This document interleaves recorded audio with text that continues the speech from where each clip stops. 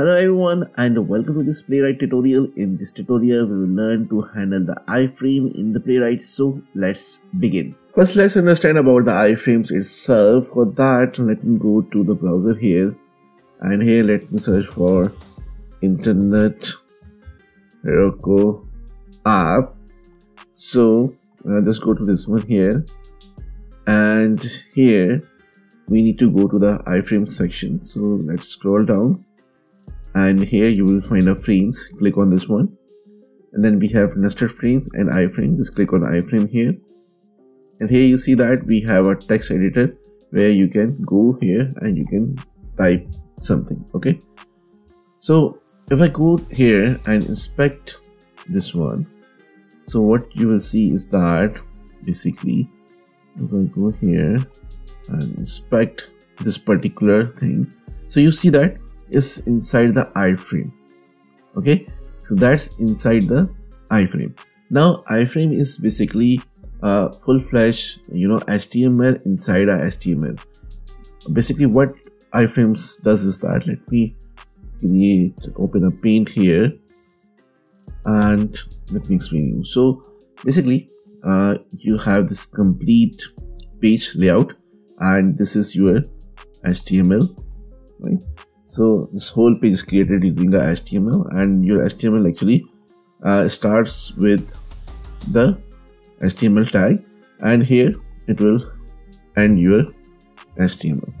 Okay, so if I go back here and let me show you, so it's ended here with the hash HTML tag, and it started with the HTML tag here. So the complete layout is basically a HTML, right?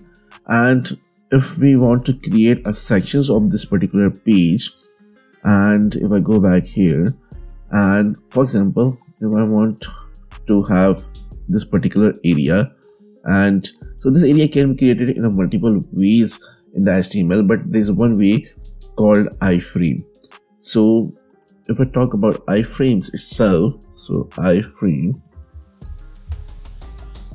okay, so iframe is basically HTML within HTML. So for example, this complete page has HTML starting from here and here, and then we have HTML for this particular iframe. So starting with the HTML and then again closing with the HTML. So that is basically an iframe. So it will create a section within a page.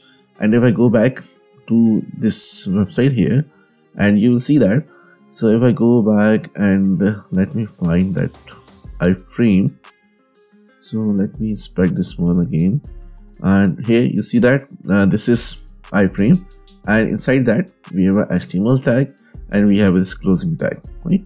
So we have created a one section within a main section, and both using the HTML tags. So this is known as basically iframe. And here iframe are a bit challenging when we actually try to automate using different tools, but it's pretty much really easy when you are working with the Playwright. So let me go here and let's go to the google.com, and here type Playwright iframe, or just go to the Playwright website, and from the Playwright website let me show you. So here we are using the JavaScript Node.js implementation. Just click on docs here, and here now just type iframe, and here you will see that we have different classes available here as well. So if I click on this one, this is basically release node, and particular release they have implemented this one. So let's click on this one, and here Playwright 1.17 introduces frame locators, right? So using the frame locators, simply what we need to do is that we need page.frameLocator. We will locate the frame, and inside the frame whatever element we want to locate, we will just locate that one, and whatever the actions we need to perform, we will perform that action. So that's pretty much easy here. And if I talk about this one, so basically if I talk about this frame, so this is a frame, and inside this iframe we have this particular area. Okay, so using this approach, let's go here and let me create one file here and let me name it as iframe.spec.js, and let me copy some basic line of code from my previous scripts to save the time, and let me change the name to handling iframes. And the first thing is that we need to change the URL. So this is the URL, and let's go back here and provide this one here, and let me remove this line of code from here. And now if I go back to the documentation, so say that let's create a locator, create a variable, and inside this variable we will be having this locator of the iframe, and basically this first line is for locating your iframe, and this second dot locator is basically using to locate the element. So based on this approach, we will be going here in this practical. So here again await, then page dot frame locator. You see that this is the method here, and inside this one we need to provide the locator of the frame. And if I go back here, and so this frame has an ID. So when we are writing the CSS, we can, if we have an ID, so we will be using the hash and the name of the ID. Okay, so let me copy this one from here and then simply hash and the ID.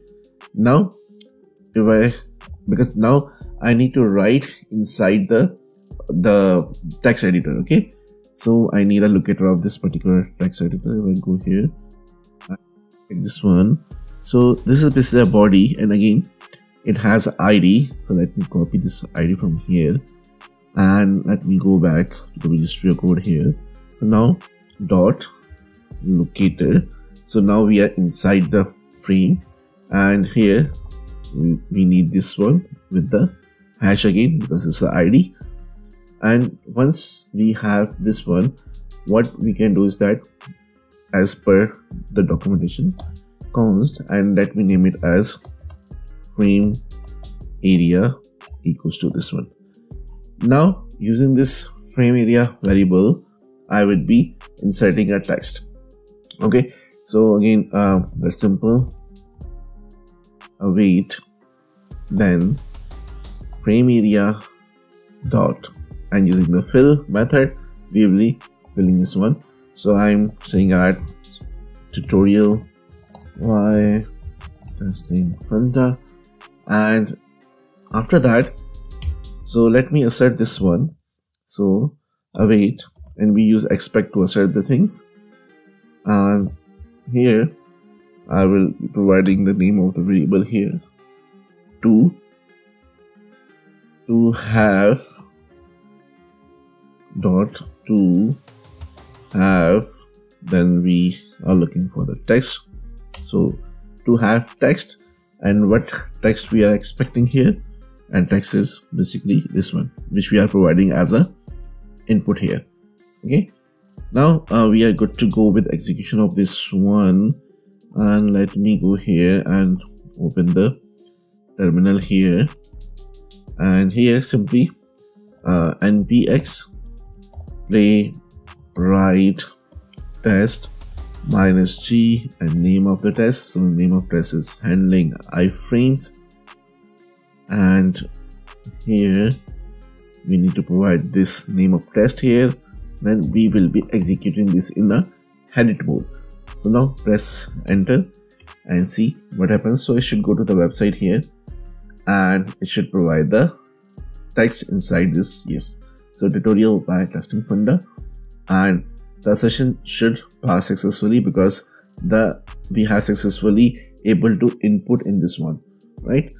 And if I go here and change the text from here, just to, it will actually fail the assertions.